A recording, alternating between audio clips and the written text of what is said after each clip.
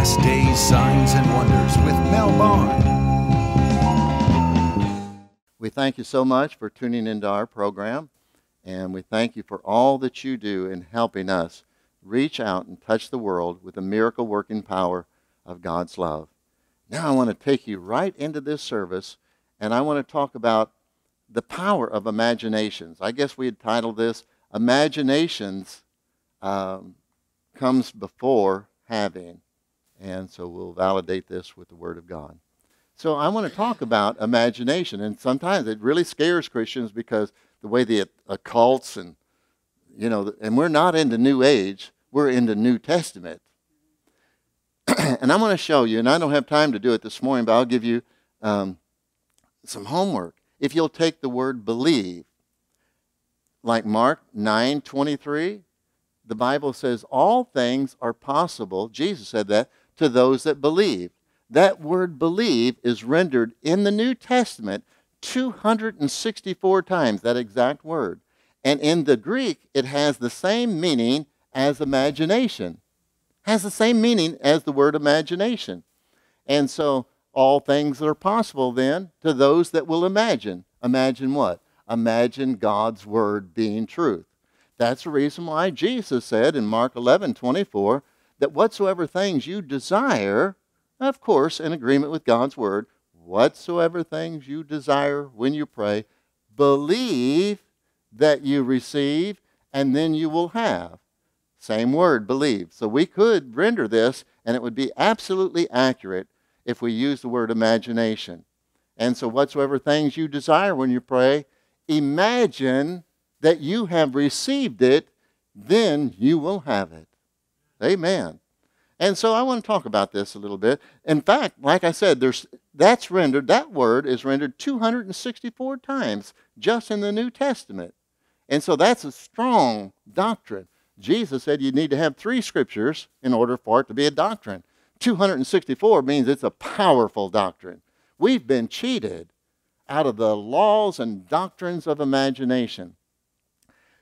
The word faith is rendered 244 times in the New Testament, and it has the same meaning as imagination. The word think is rendered 19 times in the New Testament, and it, in the fuller meaning in the original language, has the same meaning as imagination.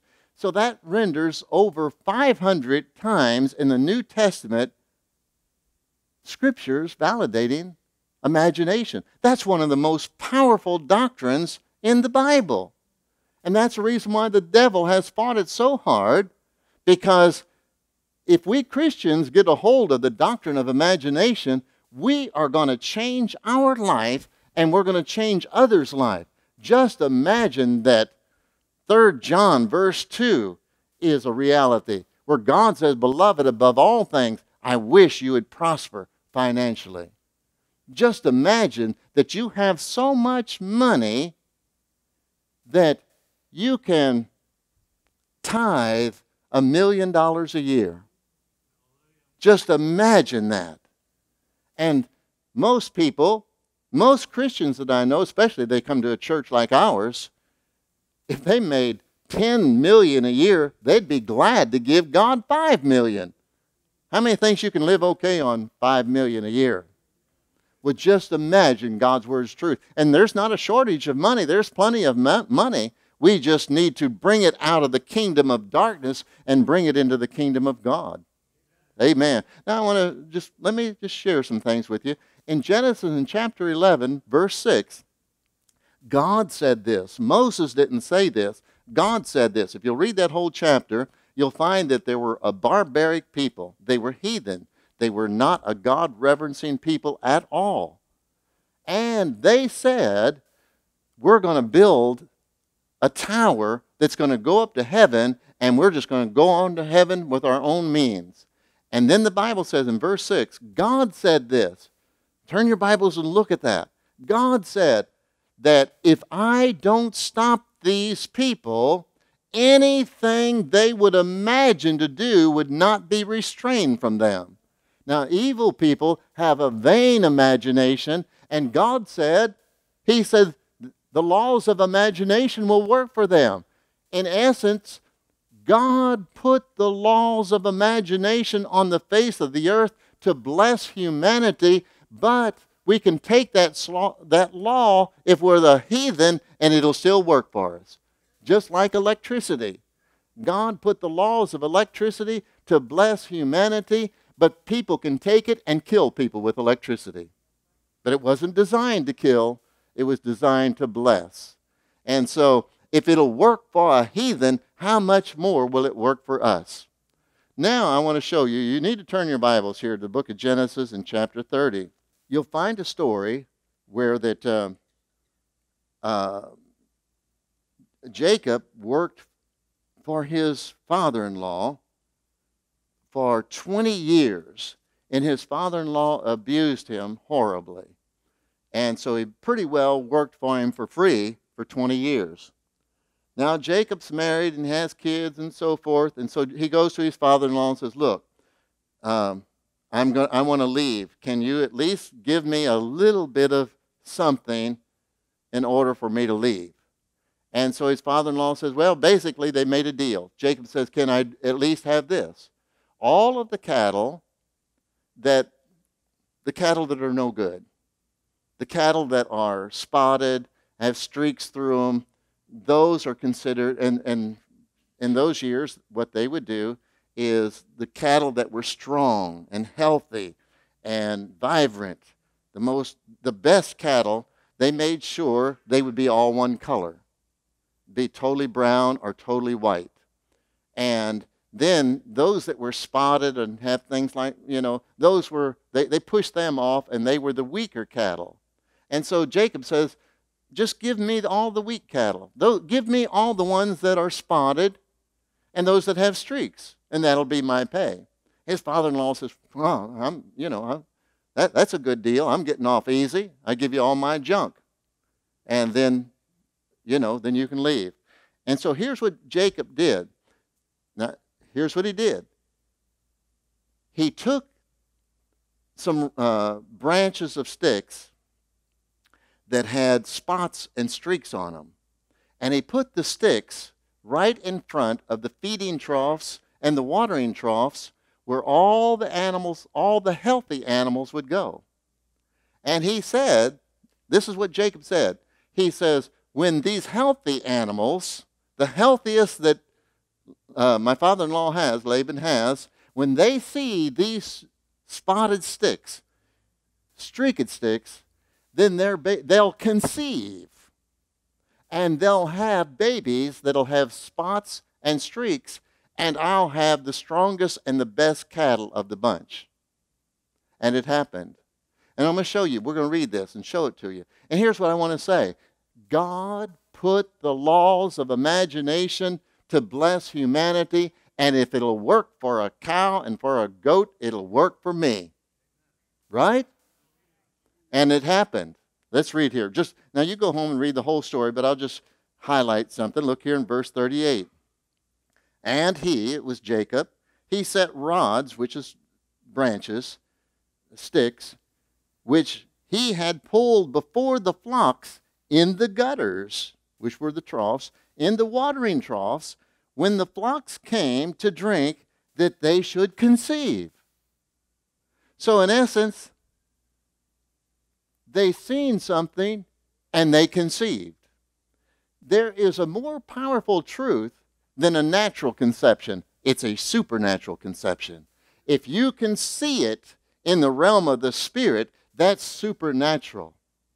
And so, Frank and Connie, you need to see Sky lifting her hands, praising God, speaking in tongues and working for God.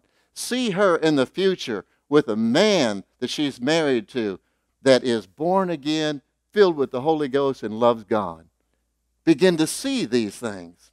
Begin to see right now. Begin to see your house paid off.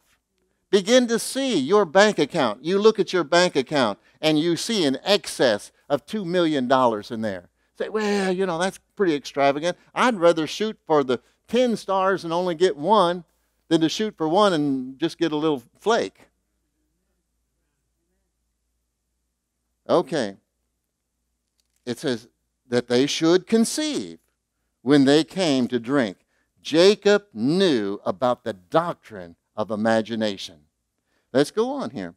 Verse 39. And the flocks conceived before the rods, or before the branches, and brought forth cattle, ring straked, speckled, and spotted. Verse 41. And it came to pass, when whosoever the stronger cattle did conceive, that Jacob laid the rods before the eyes of the cattle in the gutters, that they might conceive among the rods. With their eyes they conceived, not with their natural body. They conceived first with their eyes. Now, the word eyes, in the original language of the Bible, this is verbatimly what it says. They think,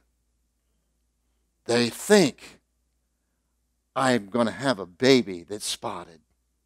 They thought it. And then it goes on, it says, fundamentally and spiritually, their faculties conceived. Mentally and spiritually, their faculties said, we've got it. Amen. This is so powerful. If it'll work for a cow, how many believes you're smarter than a cow or a goat or a sheep? The law, and that's the reason why the devil fights so hard the doctrine of imagination, because when the body of Christ, if I can just get a few people here this morning and a few people in West Palm Beach to start using the doctrine of imagination, and God says He watches over His word to perform it, I'll tell you, we don't need nobody else. We'll shake this whole world. 2 Corinthians in chapter 4, I want to really encourage you to go home and read that whole chapter, because in that whole chapter, continually, that it speaks and gives a lot of examples of validating that we today have the glory of God. Even in our bodies, it says, we have it. God paid the price. And that word glory, in the Greek word is doxa, which means the reputation of God, the splendor of God, the power of God, that we've got it. However, just because it's a truth spiritually is not a truth naturally. And so, in essence, what I want to say, let me say it this way, that we want to take a spiritual truth and we want to bring it out of the realm of the spirit and bring it into the natural.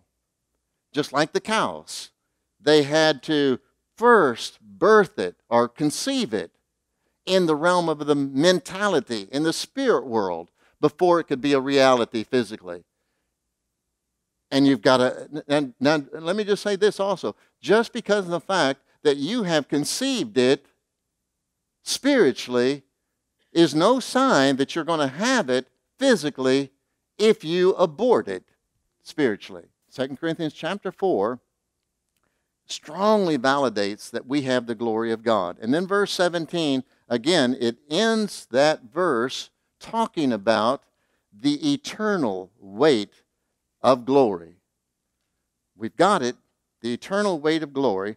And then it goes on in verse 18 and tells us how we get it out of the spiritual into the natural. Look at this. While we look not at the things which are seen. Think about this. We have the glory of God, the reputation of God, the power of God, the splendor of God, while we're looking at things that aren't seen. Now, how can you possibly look at something that is not seen with your spiritual, mental eye, which is your imagination? I just imagine. You can imagine you see anything. You can imagine. We have this eternal weight of glory while we're looking not at the things that are seen. You're not going to get it by looking at the natural, by using your natural eyes. You'll not get it. But at the things which are not seen. So we're looking not at the things which are seen, but we're looking at the things which are not seen.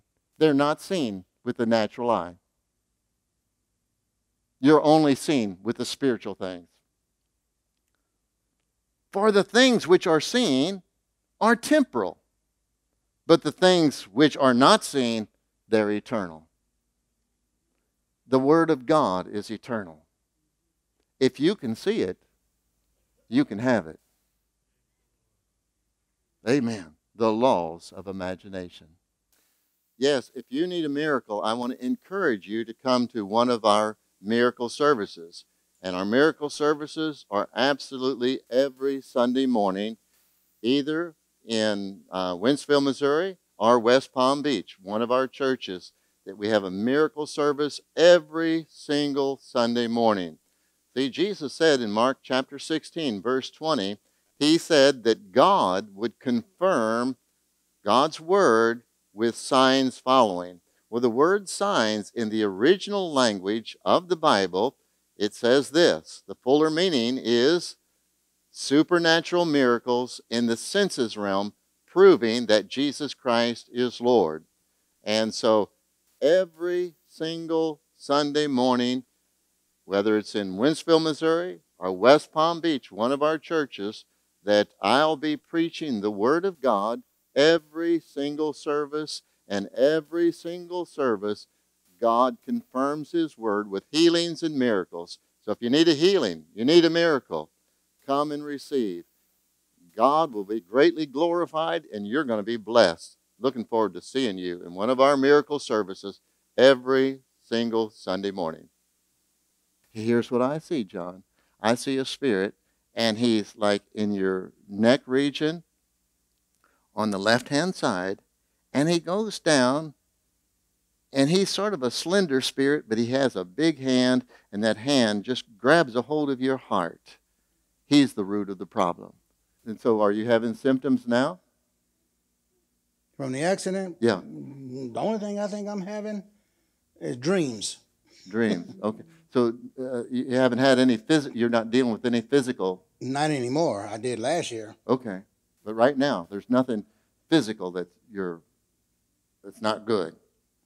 Okay. Well, let's just you said you had a stroke about 3 years ago. Yes. And it's on the left-hand side, and that's where I seen that spirit. Maybe he's trying to come back. I don't know. We're going to do preventative medicine. Thank you. Amen. In Jesus' name, we take authority over that demonic spirit on the left-hand side of John, and we command that spirit to leave. You leave, John. You've stolen from him. You've cheated him for many years. In fact, most of his life. And now then you try to kill him with a stroke. And so in Jesus' name, we command that spirit to leave. Okay, well, how are you doing now? So it's on the left-hand side. How's that left eye doing, John? I believe it's getting better. It's still a little bit out of focus. Okay, keep looking. Seek and you'll find, Jesus said. Okay, close. Put your right hand over that right eye, because I don't want you cheating. So look at me, John. How many fingers do I have up? 4. Have you seen them that clear before? I'm not sure. Really what I see is the top part of your fingers. The bottom part where it comes to the palm. Okay. That's the only part that's out of focus. Okay. Well, do it again. Do it again. Now look. 1. How much better is it looking, John? Better, because now you got these knuckles down. Okay. My fingers are down. God's a good God. I see on the left-hand side of your body, and what it is, it looks like it's a spirit, but it looks like a rod. It looks just like an iron rod, and on the left-hand side of your body, and he is the controlling factor. And that's what it looks like. Looks like an iron rod. And but, you know, I would think, no sense in me doing that. I'll just tell you what I see. He looks like he's over about 1.5 inches from your spinal column to the left-hand side of your body, but he covers most of your body on the left-hand side. Have you been to the doctor? I have been to the doctor. What does the doctor say? Basically, a few things. Main thing is kidney failure. I have an issue in my right eye. they call it renal detachment. There's vision issues there, Uh-huh. and that's caused a whole bunch of symptoms. Everybody stretch forth your hand towards this gentleman. In Jesus' name, we take authority over that spirit. Leave him now in Jesus' name. And we command that spirit to leave in Jesus' name, and we command that area to totally relax. When you relax, you're surrendering, you're accepting God's miracle power in Jesus' name. Okay. So, now here's what you told me you were having problems with your right eye. So put your left hand real good over your left eye so you can't see. In fact, put your palm up there because we don't want you cheating. Now look around. Look for what you couldn't see before and focus on how much better. And the more that you focus on better, it can be just instant. It depends on you how much determination you've got. Or maybe 20%, Okay. but I'm just going to keep focusing on it. Okay. Was it difficult to see from a distance, you mean? Is that?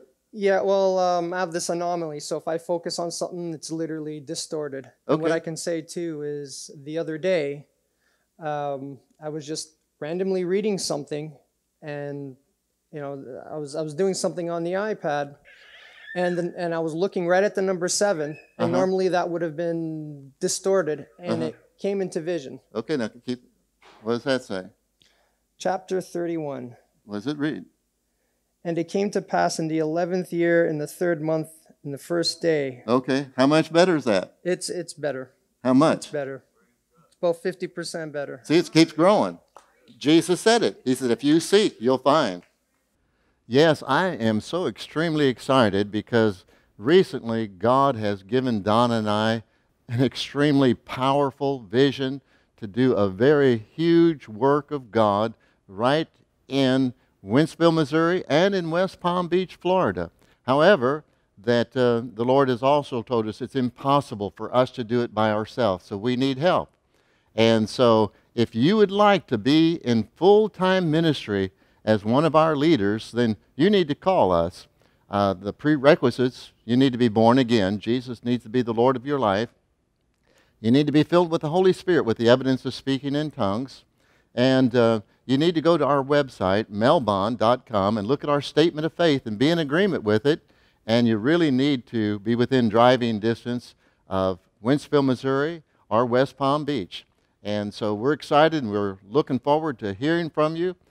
Call our secretaries, one of our secretaries at our office, and that number is 636-327-5632, and tell them that you're interested, and I promise you that we'll get back with you.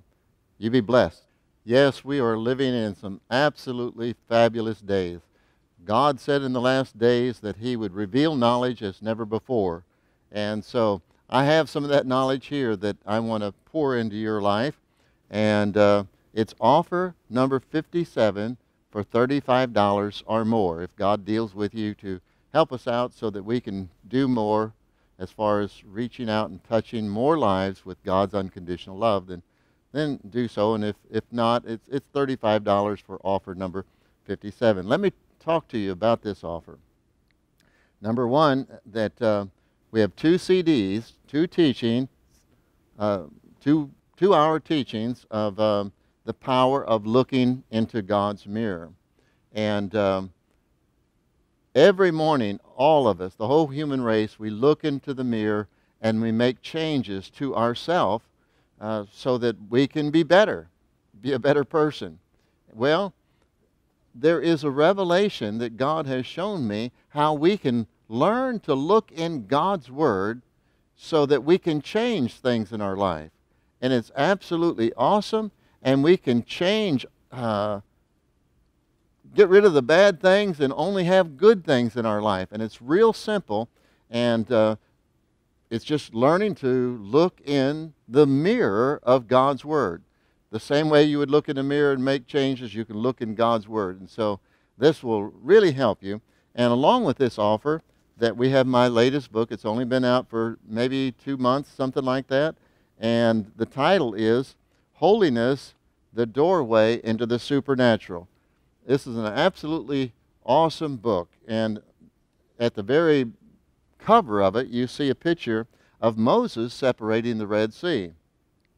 Well, Moses was able to separate the Red Sea because of the power of God's holiness in his life. And there's a lot of misconceptions, misunderstanding of God's true holiness.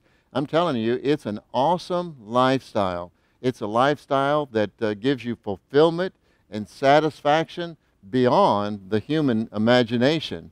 And God wants us to have this lifestyle.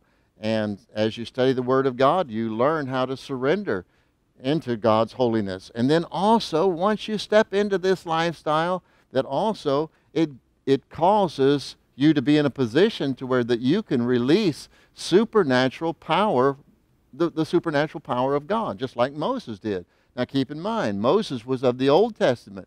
We have a new covenant established upon better promises. Jesus paid that price. And so once we learn to walk and live in God's holiness, the supernatural powers of God are available to us. And so this is offer number 57, and it's for $35 or more. However God speaks to you, anything more that you send us, I promise you that 100% will go for reaching more lives with God's unconditional love. And so you can order this order by calling us. You can call our office at 636-327-5632. Or if you go to melbond.com, our website, you can order it that way. Or you can write to our office, which is Agape Church, P.O. Box 306, Wentzville, Missouri, 63385. And so I just claim that the riches of God's goodness will be lavished upon your life as you begin to learn to look in the mirror of God's Word. And when you learn to surrender to God's holiness, it's the same lifestyle that God has, and He wants us to have it here on this earth. He did say, pray this way, that it be on earth as it is in heaven. God wants that for you. You be blessed.